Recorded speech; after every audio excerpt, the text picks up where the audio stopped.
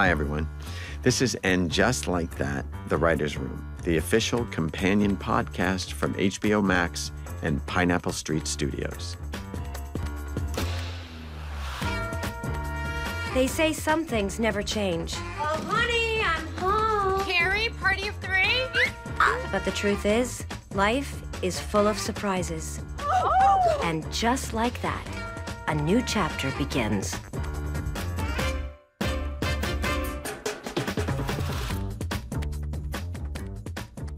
Okay, guys, it's 11 years later, and we're back. Carrie, Miranda, and Charlotte aren't the only trio reuniting. I'm Michael Patrick King, writer and director of And Just Like That. And I'm sitting here with two people who worked with me on the new show, as well as the original, iconic Sex and the City series, executive producers and writers Julie Rottenberg. Hi, I'm Julie. And executive producer and writer Elisa Zuritsky. Hi, I'm Elisa. Okay. Julie, Elisa, both of you joined Sex and the City as story editors in the year 2000, very glamorous, 2000, and went on to produce and write many episodes with me and for us. But you brought very different perspectives into the room. Julie is someone who has no qualms about giving you an opinion.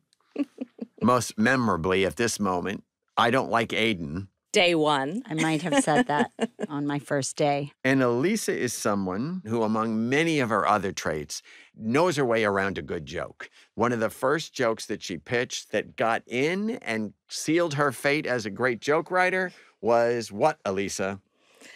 Oh my God, she's fashion roadkill. When Carrie fell down on the runway. Dearly departed. Yes. Willie Garson, Stanford line. So the whole thrust behind this is that we wanted to have a little bit of a conversation from the writing room.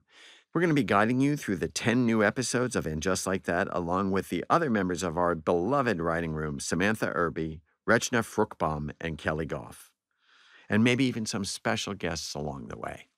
The fourth writer today is the brilliant comic, New York Times bestselling memoir writer Samantha Irby. She's a comedian, a writer, hugely important part of creating the new stories for this season, who is talking to us from an incredibly chic farmhouse in Kalamazoo, Michigan, if chic in Kalamazoo, Michigan can be forced into a sentence. Yes. Hi, everybody. Our house is falling apart. Get out before it does, because we have to finish this podcast. Now, you have to understand, none of us were in the same room. We were in a Zoom room. We still haven't met Samantha Irby. I'm like a ghost. I think we've met her. We just haven't been in her physical presence. Yeah. But we were 6 people meeting virtually for the first time, talking about this stuff. And the interesting thing about a Zoom writing room, which is different than a normal writing room, everybody's in extreme close-up. So as the showrunner, I could see when people weren't saying something. And I would fucking zoom in on Samantha and go, Samantha, what? She goes, I fucking hate this storyline. That only happened a few times, but when it did happen, it was something I really hated. The word treacle is a television writing term that means overly sweet. And then there's another phrase in television writing called treacle cutter. And treacle cutter is you usually put a joke in to put vinegar all over that sugar.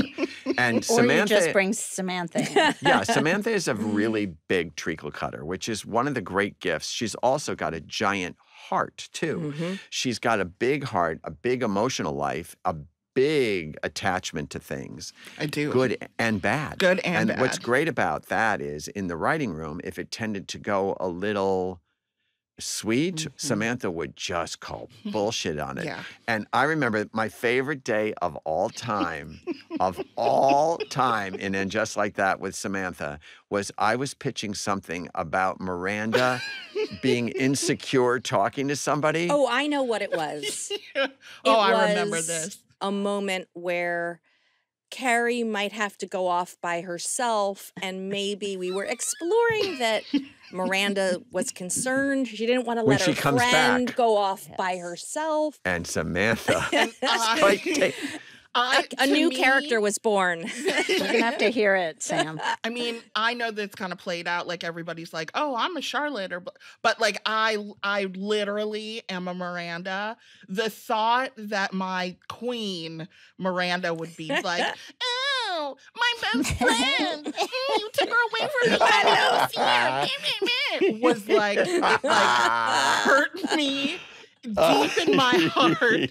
And so I kept doing that imitation of Miranda for like 2 hours, especially because it made Michael laugh, and there's like no joy in my life like bigger than making Michael Patrick King laugh. Well, the thing that made me laugh so much, it was like hitting a shark on the face, like to make it stop. Yeah. She just came at me with, this is what you're putting into the world.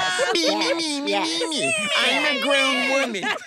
And it became to represent anything that was too precious for us. But we push back. Nobody wins in the room. There's always a pushback. No, that's true. That scene did not exist in the show, so that's the truth. Samantha won. So I'm going to talk a little bit about the origin story of the actual moment of me calling you each and saying, I want to do this again. I mean, because the first thing I've heard from the beginning and the very minimal press that I've done about this is, why would you risk it? Why would you destroy the series of history? Wow. So, the first thing I said is I thought we had a good story. That's number one. What did you think when I called you first? Julie? Oh, my God. Well, I was scared. I was terrified. The thought of going back to what I'll speak personally for me as a writer and as a fan was a magical time coming on this show. It was the first TV job Elisa and I ever got. And all these years since, we have stayed in very close touch with you, Michael, and we would always talk about like, if only we had a show, we could do this or we could do that. And Elise and I have since gotten married and had kids and all these stories we wish we could tell, but obviously the show was over. So when you brought up this idea of coming back, we thought we were dreaming. We were like, is he kidding? Is this real? It felt insane. How could this be happening? Terror. I was definitely afraid, but mostly I was giddy. I was thrilled. It felt like a life raft. It was during the pandemic, and it felt like a chance to have an outlet for all these stories that we have been experiencing since we closed that chapter 20 years ago. I think the power of the show and the reason it's resonated for so many years for so many people is that something about the chemistry of the scripts and the actresses and the direction and everything about it made those ladies more real to people than most television characters are. And they lived kind of on in, I can speak for myself in my own head in some way all of these years. So the thought of kind of pulling them out of the box and like putting life back into them and imagining who they would be, where they would be, what their kids would be up to now, it was just the most exciting experiment. It was an experiment. Yeah. And I think that the interesting thing is you said put them out of the box. I always imagine that they're still walking around. Yeah. They're in my mind, they're walking around. Yeah. And my softest pitch when I went to HBO Max, this easiest, softest pitch about what I wanted the audience to feel was like, they're real, I'm a fan, and it would be like this. Hey, I saw Carrie Bradshaw on the street the other day. And your friend would say, how'd she look? And you go, fabulous. And that's the thing, like they're still there. Yeah. And I also want to say that speaking, to the new writers like Samantha Irby for the first time, meeting all of them on the Zoom, it was as if we were talking about our mutual friends for the first time. That's And it was like a super highway to intimacy with each other and ease about plot and character. Like it all just started immediately when we had the met shared on the experience, Zoom. which was the show. And we did a big, wide search for these new writers because we knew we were bringing in new characters. We wanted those characters to be reflected in the writing room, but we also needed geniuses. And so Samantha is a comic writer of books. She's Carrie Bradshaw. Part of her is Carrie Bradshaw, even though she says she's part of her is Carrie Bradshaw, even though she's Miranda. But you are. You know publishing world. But what's most interesting about you for the show is your feelings about what it was. Before you joined. I mean, when it first aired, I didn't have cable, so I had to wait until all the episodes came out on VHS. So I went to Best Buy. Amazing. I got my little box set, and my friend Jenny and I drank champagne, even though I was underage. Drank champagne and watched every episode. We just stayed up all night, and I was it was unlike anything I had ever seen. And I don't have any friends like Carrie Bradshaw, you know what I mean? All my friends are fucking idiot pigs who are funny and great and nice, and I love them in case they're listening, but they aren't fancy people in little cute shoes. So I couldn't relate to the fabulousness of it all. I didn't know what a cosmopolitan was, but I was so captivated, immediately deep in the world, cared so much about them, and my love for them only grew over the course of the season. I was really nervous coming into the writer's room, and you guys maybe don't understand, or maybe you do, but the show meant so much to me, and the three of you were so iconic to me. Michael, I still am a little scared of you and intimidated by you. I wish you could there's see a little his part face. of me that's I don't want to meet them because you're a little you're so intimidating, and you made this thing that meant so much to not only me but all of these people. But I didn't know what the writer's room was going to be like. But you're so open and easy to be around and so receptive. So working on this is a dream. And I know that feels sort of cliche to say, but it's true. Treacly, maybe? Samantha Irby. I just wish you had lived up to your promise. See, that would be the treacle cutter. Yes. There you go. I pissed all over it. Right. I appreciate it. And now it's perfect. Sure. I know you enjoy that more than anything. Yes, One of the things that was so great about bringing in 3 new people and 3 people that had been here before was that we could literally say, what did you respond to? What are you done with? What should we keep? There's all this talk about, you're bringing in diverse characters. The whole show's got to change. You've got to bring in a new point of view and stuff. And one of the interesting things about the beginning of our conversations about And Just Like That is, what must you have? What is of another time that we should leave behind? What bugged you? What didn't bug you? I remember one of the first things Samantha said is, we were talking about privilege and money and products and apartments and things. And one of the things Samantha said that I remember that I felt like a power packet of approval was, I loved any time they had a fancy product. Yeah. I didn't know what. If they had a water or a cream, I didn't care. I just wanted to see it. I very often, and I'm sure, Elisa, you share this, have this fear of the decadent privilege and the wealth, and is it going to be too opulence is that going to pee people off? And Samantha was like, I love that stuff. I do. Otherwise, what are we watching this show for? I could look out my window and see regular people. You know what I mean? I want to see some fancy people in fancy clothes, getting with out regular of fancy emotions, cars. with regular problems, yeah, with fancy lotions. Yeah. I don't want to see. I could talk to my neighbor if I want to hear about some regular bitch who had a bad day. I want to see a fancy broad have a bad You got your wish. I mean, I definitely lost on that one. Okay, so let's start with episode 1, named "Hello, It's Me," and it's worth saying that at this point, if you haven't seen the episode, don't listen. And furthermore, why are you listening to this? This is a site-specific podcast. Don't randomly just date podcasts. Know who you're getting involved with. Okay, moving on. Samantha, for a forgetful listener at home, one of those people that just saw something 5 minutes ago and forgot, like everyone in the world because there's so much television, can you tell them really what is the thumbnail sketch of what happens in this elaborately conceived first episode.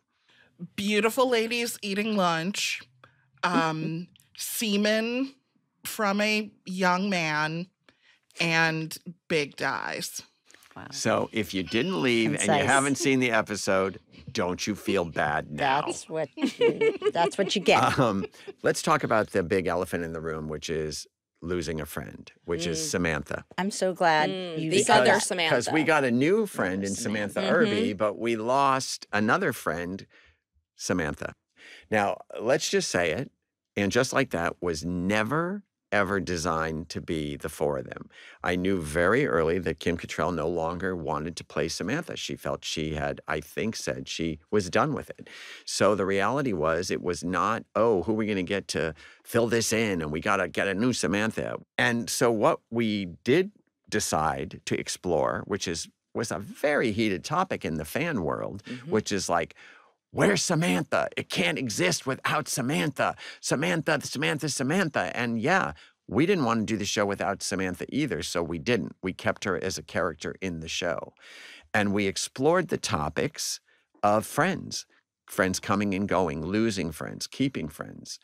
When you mentioned the idea in your head that the show was born out of as if someone had run into Carrie Bradshaw and someone said, how was she? You reminded me what also happens when you get through your 40s and into your 50s is more and more friends, sometimes friends you were very, very close with, come and go out of your life, and how painful that is. And I'm so glad that we didn't just say Samantha's in London, oh well, that we actually leaned into the fact that it was a rift and that there were hurt feelings and how painful that is, and that we kept that aspect alive. We did. We kept it alive. And the interesting thing about the structure of the first episode, since I knew that it's like a rabid thought, what did they do with Samantha? I knew that nothing would be listened to until we handled that. So the fourth line in the new series is, where's Samantha? And they say she moved to London. And so that's the audience is like, oh, okay, they just did that TV thing where they just got rid of the character in one line. She moved to London. And they're like, all right, Lazy, okay, well, lame. at least she's not dead. All right, okay, it's not going to be, okay, it's TV. And then you go on and you enjoy Brady's semen and the aging stuff, which is so exciting in the first episode. And you think it's just And like, you think oh, it's they're done. doing this again. And then they're walking down the street and Miranda says, it is like she's dead, Samantha. And all of a sudden, that's where we throw the gauntlet down. That's where we say, we're going in here. We're going in on a lot of things. We have no interest in creating off-story drama. We want to put it in the story. In a way, thinking about it now, the only way we could honor the reality of how close they were, Samantha and Carrie and Charlotte and Miranda, is to have it be this painful bruise that Miranda touches when she says to Carrie, it is like she's dead.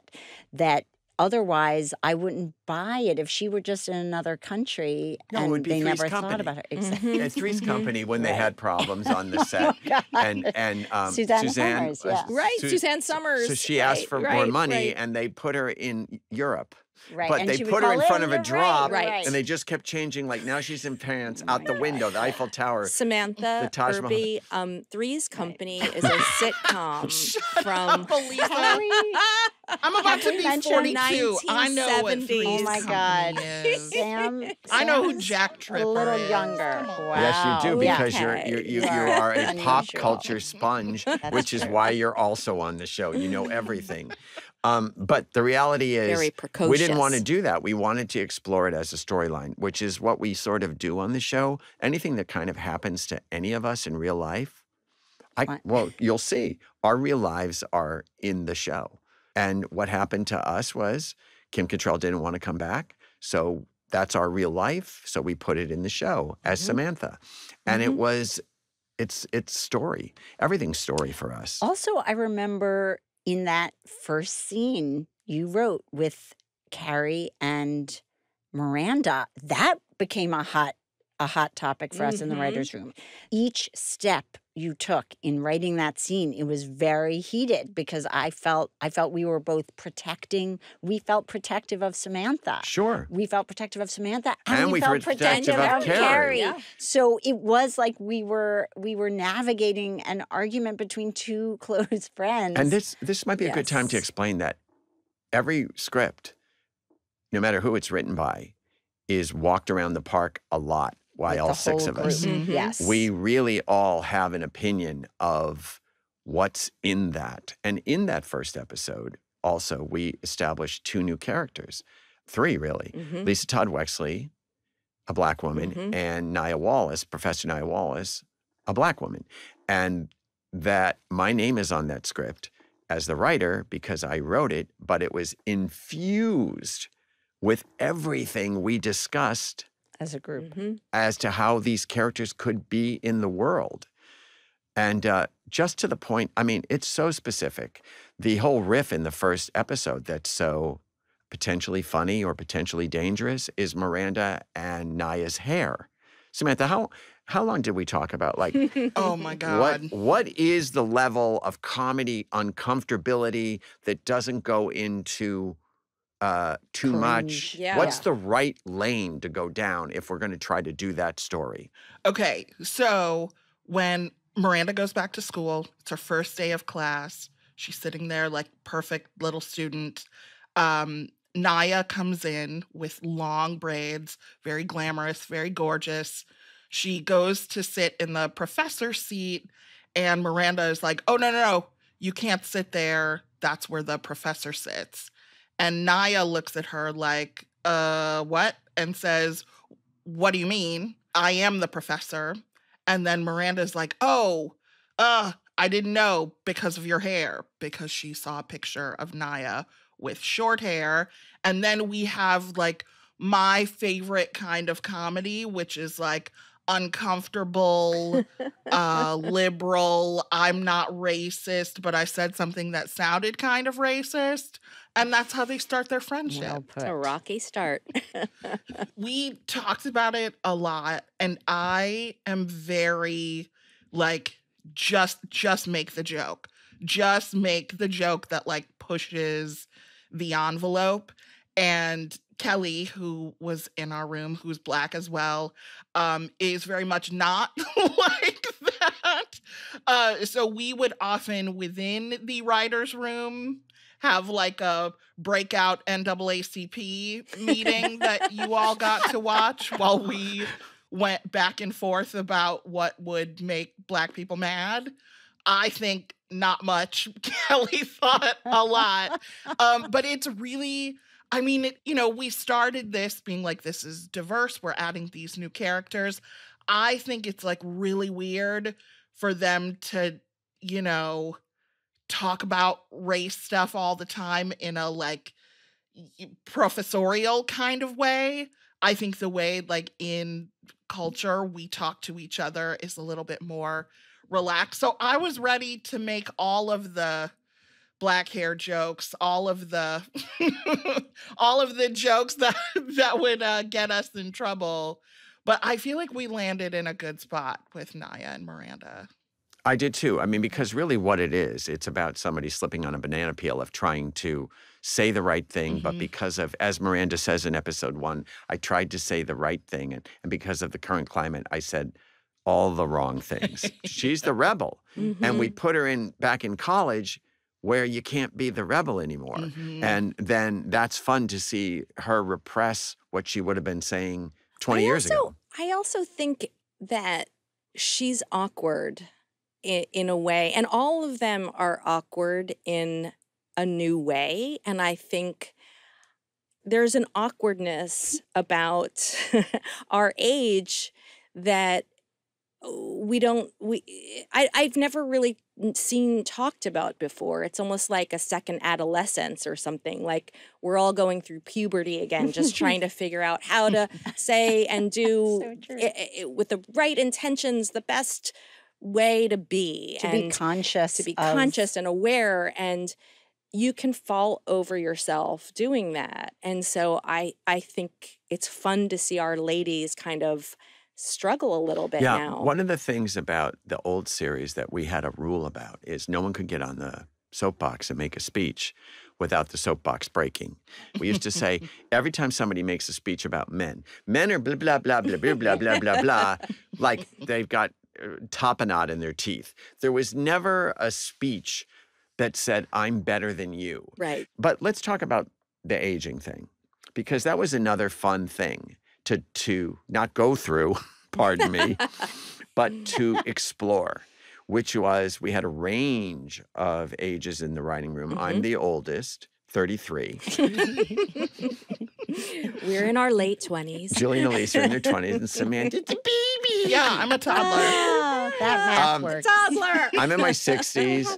Julie and Elisa are not in their 60s. Samantha's in her 40s. Kelly's in her 40s. And Gretchen is somewhere Also in her 40s. in her 40s. Yeah. Okay. We So were the the reality oldies. is, Yeah. if you're in your 40s, society says you might as well be 100. It's I true. mean, that's where we are. It's so true. Everybody says, why was the first series good? And I think it's because society said, if you're single, it's awkward. In your 30s, yeah. It's awkward. Everybody feels sorry for you. Go away. So the idea of all the comedy that came from being awkward, I mean, remember Jenny Bix did that thing where we went to a party and they were giving out Christmas ornaments and she went to get one and they said only for couples? What? And I she remember brought that that. into the writing room and we dined on crazy. it. The idea of only for couples. So it's awkward and you're a leper. Coming back now, what's awkward, as Elisa said, is 50s. Society's like, You're kind of done." awkward. Yeah. Can you go in a caftan and go away? Can I tell you that I've been realizing recently how amazing it is that in the very first episode that the ladies actually say, I'm How 55. old they are. And I realized that, you know, That's another place we throw the Yes, the mic right down. away. And 55, I said it. I remember, do you want, a I mean, trophy? all of us grew up. I remember being a little kid and asking an older lady how old she was and being told very sternly by one of my parents, you never ask a woman how old she was. And then you Right, that learn must be a that you bad just, thing. you know, you just learn that. So you never do. After a certain age, you don't do that. And so it's radical, actually, to have women just say, if you think about it, when have you ever heard a woman on television, a character say, I'm Their age. Well, the response we got when people heard we were doing this show was just that. It was like, but aren't they in their 50s by now? And it was like, yeah. What does that mean? Like, are we? It was Supposed as to if, like, just what go on away. earth? What on earth Well, would you you know, do with them? And also discuss the differences between them. Miranda's version of 55 in that very first restaurant scene and Charlotte's version of 55, just how they look is completely different. And to talk about it. That talk when, about it. when you told us Miranda's going to be gray, That was another. And let's be very actually clear, squealed. Cynthia Nixon isn't Is gray. not gray. She's blonde in life. And we were like, Miranda's gray. And that was a That way. felt like revelatory, and it felt like the greatest secret weapon Right, and against then what everyone is saying. The great thing is that Miranda says to Charlotte says that thing people say all the time, I just think the gray ages you. And Miranda says, no, you think my gray ages you because then you can't be whatever age you're pretending to be. Just to say to someone, I'm pretending. And then she says, I'm not pretending to be anything. I'm 55, but her hair is dyed. Right. And she is, and then they accuse her of passing. Yeah. You're trying to pass. That's good. And then they go around to Carrie and say she's dyeing her hair too, but she says it's obvious. So In a good way. That's Right. the loophole. I mean, that's the loophole for Carrie. But aging is a big deal to actually have people come back, but also to do it with abandon. But I also want to say that, like, the physical age part is a big deal too. And being able to watch women who are 55 deal with and talk about things that are happening to their 55-year-old bodies is, like, incredible to me. I don't feel like I've seen a whole lot of that on TV. And as a person who, like, feels like my body is, like, actively decaying, it's really nice to see that like sort of addressed on television. Because it's either like you're like young and hot or you're like Aunt B, right? There's like no in between. And it's just nice to see women like dealing with what a 55-year-old body is like. And to not have it be one way. In the new characters, it's important to note that we also argued very hard about what representative relationships they would have. So we have LTW, Lisa Todd Wexley, who we call LTW for some unknown reason. She's based on a character I knew, a writer, a brilliant writer I knew, who was Vogue International Best Dressed list, but also wonderfully warm and funny and human. And then Kelly had a lot to say. We all had a lot to say about the Upper East Side, sort of this idealized woman with 3 kids, documentarian, money, beauty, style, Glamour. and yet eats greasy French fries in the first episode on purpose. And is really warm, which before we cast Nicole, I mean, we certainly hoped that that actor would encompass all those things. But Nicole Ari Parker is she's both fucking gorgeous and formidable, but she's also incredibly warm and down to earth, and you love her as soon as you talk So to we her. wanted that. We wanted her to have from the outside a sort of very aspirational type of couple and family and doing it all. Yes, you can have it all. A hot husband who's an investment banker played by Chris Jackson, who is George Washington in Hamilton. And then we wanted Nya to have a different type of a married life. We wanted her to be married as well, but to be based on some feelings in the room, to not have children and be more about career. And that's why in the original runways, Miranda's paired off with Nya because they're both career driven. Charlotte's paired off with LTW because they're both, Park Avenue. in theory, mommy driven. Because we also asked, where's Carrie now? What would Carrie be doing? A podcast. So Carrie and Big start episode 1 happy as they've ever been. It's an amazing relationship. We went out of our way to try to show them as fully evolved as a couple. She's even learned how to cook salmon. And we wanted to show them that way for a reason, because what we wanted to do to Carrie was to take away her happiness, which is the whole thrust of why I wanted to do another chapter, which is to see Sex and the City's single girl find happiness with the love of her life and then lose it. And what that loss means and what it means to friendships. It's not just about the loss, the death of that relationship. It's about how your friends help bring you back to life. And that was the path that I wanted the 10 episodes to be about. How your friends are there for you when the worst thing happens in life, which is a death. Can I ask Sam, I'm curious, what was your first reaction when Michael told you that that's what he was going to do on this show? Well, during my interview, after Michael said I was wearing an ugly shirt. No, I said you were wearing a grade school kids t-shirt. Yeah, like a Garanimals. A Garanimals. You heard ugly. You just projected ugly that's onto your that. shame And spiral. wastes no time. No, I First agreed. of all, when he told me during that interview, I was like, oh, great. That was like my one stipulation. Not that I would have a real stipulation, but that I would need to work on the show because I didn't understand what we would be seeing Big and Carrie doing even over the course of like 2 episodes, let alone a whole season. So when he told me that he was going, I was like, great, let's do it.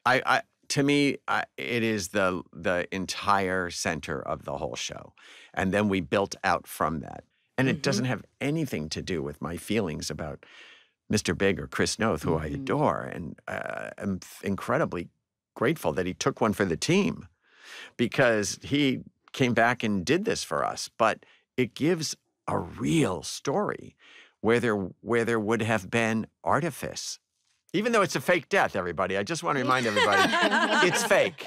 It's fictional. I was just going to say, now I feel like an asshole for being so mean about it. No, you're we actually put Samantha's point of view into the show in episode 2. Somebody says exactly what Samantha said. Mm-hmm. But the fact of the matter is, what I love is that it's so real to people that it will be a shock. Mm-hmm. And I know it was the main reason Sarah Jessica wanted to play it, because it is daring and goes someplace beyond shoes.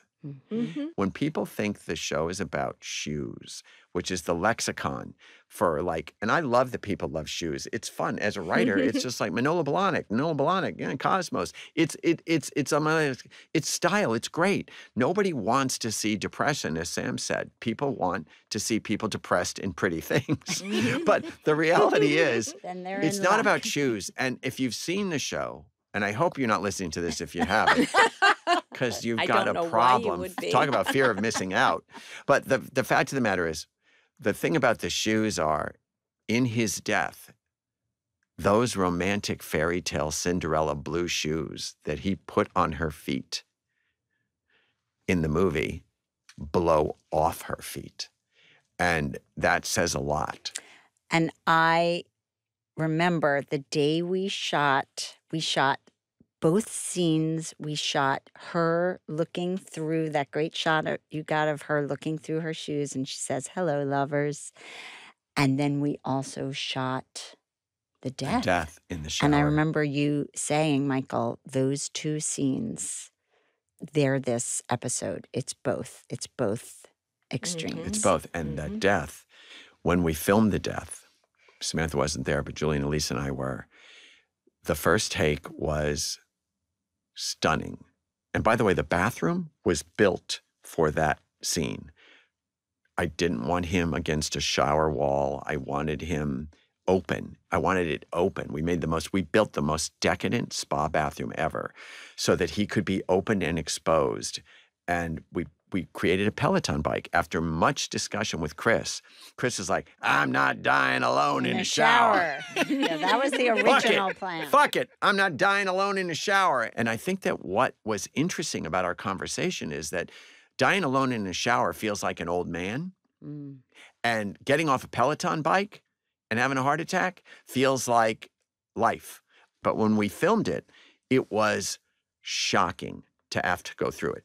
Of course, the actors went full on. I mean, Big died a lot. Every single time. And Carrie was wet and lifting him up, and he lifting and lifting and lifting, and they were spent. The voices were gone. Her voice was gone.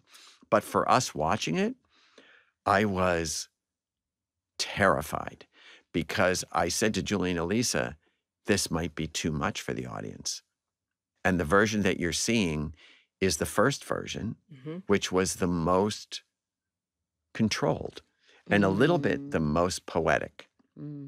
And I hope people aren't too mad that we took away. No, and it's not about Carrie and Big's happy ending. We took away their happy ending. And that's the thing I'm worried about with the fans. See, I remember you were like, this is not how I imagined it.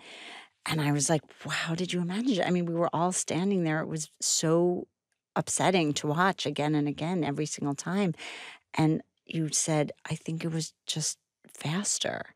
And that struggle that they go through is so, it's very painful. And that's what the joy of the difference between life and art is, that we could decide how painful it is and That's true. pull back. And how about originally she wasn't even going to be there?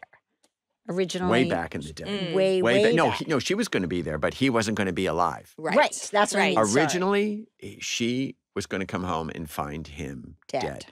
And Chris said to me, and I understood it. I snapped. She was going to come home and find him dead. And I understood it in a second when Chris said it. He said, we need the last moment. It's silent, but we need to see each other. And I have to give her permission to go. And I was like, that's amazing. Because then she gets to actually have a last moment with him. Because then we don't allow that for the rest of the next 9 episodes. She never has another moment with him. So why shouldn't she have that big moment? Right. Now what? Now what? Mm-hmm. Now what? Which is so many people's lives. The design of the first episode is calculated by us in the writing room to say, here they are. The very first scene looks exactly like with talking about Brady Seaman and Ruth Bader Ginsburg dyed her hair. It's very Sex and the City. Bang, bang, bang, bang, bang, bang, bang, bang, bang, back and forth, jokes, fast, fun. And then it transitions in that second scene in the restaurant where they started talking about podcasts and the future. And it's designed to give you everything you want. And I believe if we had done that first scene every episode again, the audience would reject it. Even though they want it, they don't want it. They don't want it now. They enjoy watching a time capsule, but they don't want to watch a time capsule now. What makes this different than a time capsule? They have new circles of friends. They're not each other's only friends. They have friends who don't look like them. I mean, the fact that Lisa Todd Wexley sits down with Charlotte and Carrie and Miranda go off, that made me We were so happy because to do that. we all have different friends, even Julie and I, who are writing partners who spend 95% of our time together. We still have friends But that's a significant moment for us because what we were trying to subliminally say is Carrie and Miranda have gone. And LTW sits down at the table. She deserves a seat at the table. And she didn't sit there when there were three because we didn't want to say she's the fourth. She's Samantha, right. We didn't. Right. She sits down after they leave. And it's important. And there's another weird thing that I love that we came up with in the writing room is that suddenly you're seeing a Black man who's a musician who you don't know. And you're like, why? What's happening? What am I watching? And then you say, I don't know who this is. And then you see, oh, this is Nya's husband. And then you meet, she's more than a teacher. We're going to follow her. And then you think, well, I don't know what this has to do with the show. And then she comes down on the subway and Miranda's the background. She's the Miranda's annoying the student. supporting character. So we did a crossfade. And Miranda's inconsequential to this woman's life. It's like they're secondary characters in other people's lives, which is That was so exciting. much It's fun. radical and funny. And I remember when it first came in, people were like, what's this? Why are we watching him? I said, because you have to. You have to learn new people. We have Che Diaz, who is played by Sada Ramirez, and we had big conversations in the room about who this character was going to be. What haven't we seen? Like, especially once we knew it was Sada, I was like, oh man, Che's so hot. This is like Che's my Mr. Big. I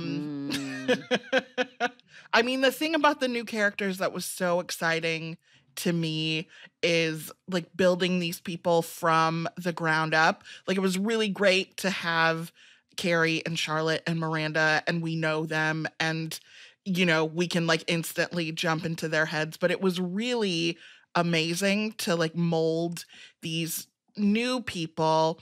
And Che was especially exciting to me because they are so many things that we haven't seen before. Like, all of the women are funny, but Che's professionally funny.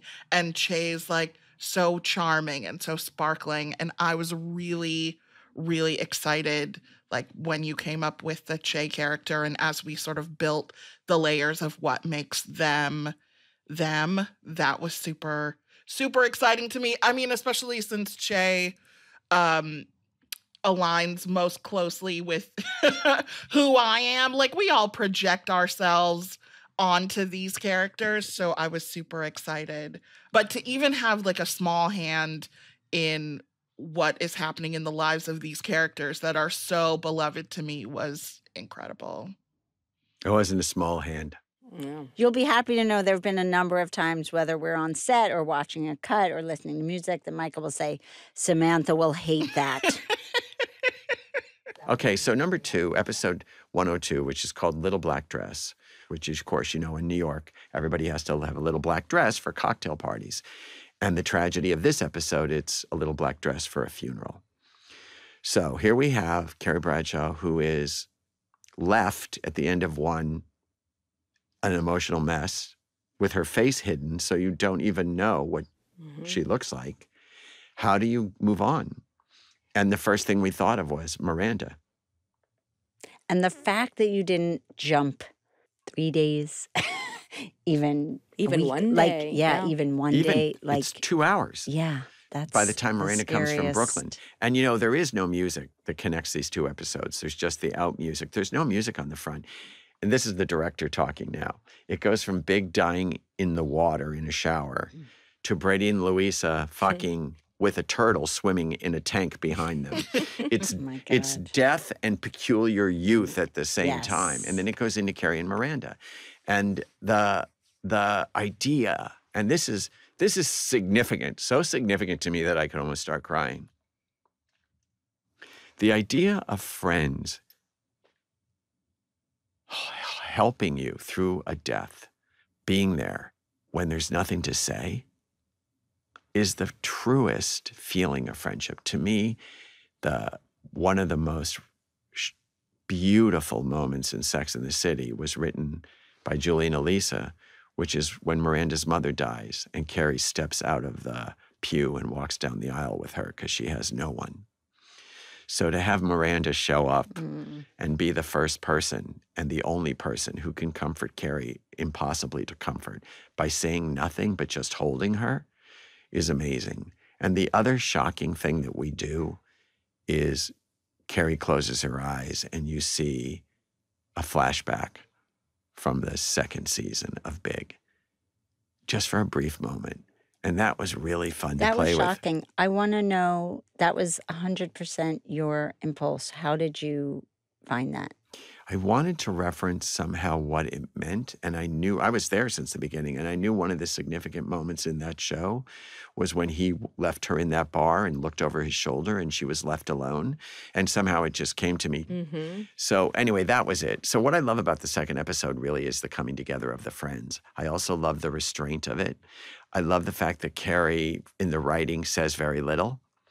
One of the interesting journeys of the series is that she feels very little. She doesn't feel bad for herself. She doesn't allow herself to go to victim. I was reading something somebody wrote, a great novelist wrote, and they said the one thing that people will not respond to is somebody who feels sorry for themselves. And I was like, yeah, she can't feel sorry for herself. She has to make it the best day possible. So that's why she's more of a producer of the memorial service than actually the star of it. She's getting people drinks. She's selfless, probably in shock. I just want to say one more thing. And what was important about the death when we were in the writing room and discussed it, we knew that we had to find ways to still make the show light. Because both one ends with a shocking thing and two ends with such extreme loneliness that we went into overgear. Even in the funeral, there's funny stuff. We had no intention of leaving you in a dark forest without a light. Yeah. We wanted you to come out and have some fun, and it starts picking up in 3, 4, 5, 6, 7, 8, 9, and 10. The darkness is still there, but just like in life, you go on. And you've always said, you said once, Michael, I've never had a day that was all dark without some laughter, and I've never had a day with all laughter and not some dark. Yeah. And that's what that episode needed to do. And so our gamble in the writing room was we loved these characters. We believe that they're true and real. And would you go with us as viewers on this journey with these people that you grew up with, one of whom had suffered a significant loss, and others who are going through other big changes in their lives as well. And that was our great challenge, to bring you along and hopefully have you engaged. Or not. We're about to find out. We are about to find out. Look, as On our creative next beings, as episode. writers, everybody knows this. The only thing you can do is, luckily, we're so driven to say something that it beta blocks out the fears. And now that we've said it, here come the fears. Yes. But it didn't stop us from going as bold and as big and as silly and as dark Yeah. as we wanted to. It's life and death, and we put it in the show.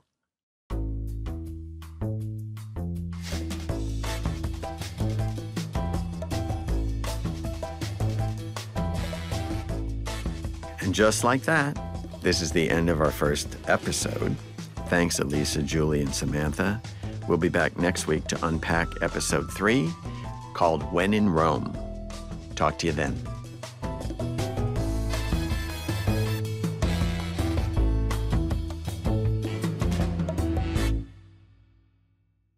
This is the official companion podcast for the HBO Max show And Just Like That. And it's a production of HBO Max and Pineapple Street Studios. Our executive producers are Barry Finkel, Gabrielle Lewis, Max Selinsky, and Jenna Weiss-Berman.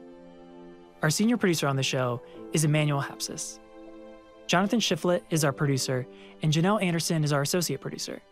Our managing producer is Aaron Kelly. Josh Gwynn is our editor, and our engineers are Davey Sumner and Elliot Adler. Production music is courtesy of HBO Max.